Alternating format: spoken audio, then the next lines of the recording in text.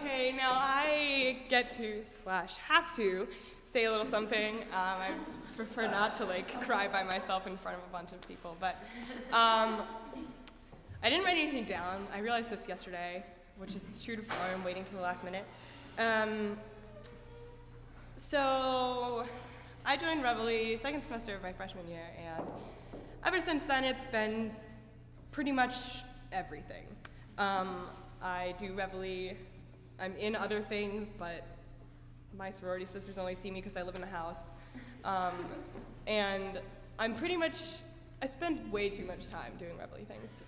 But that's not out of, like, I don't feel like I'm compelled to. I do it because I want to and because I love it and because it means everything to me. And so I found, you know, my best friends from this group. And okay.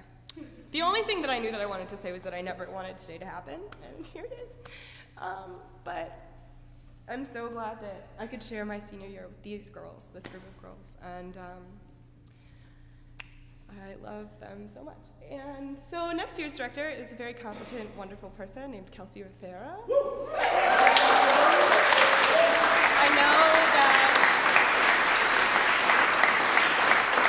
I know that she is going to do great things for Reveille, and that she will make not the same mistakes I make and build and just be wonderful and, you know, should have written something down. So I'm going to pass the pitch pipe to Kelsey. Thank you.